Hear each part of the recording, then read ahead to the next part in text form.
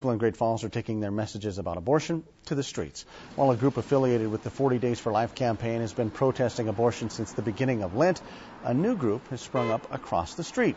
The new group says they are not protesting the 40 Days for Life campaign, but merely showing their support for Planned Parenthood.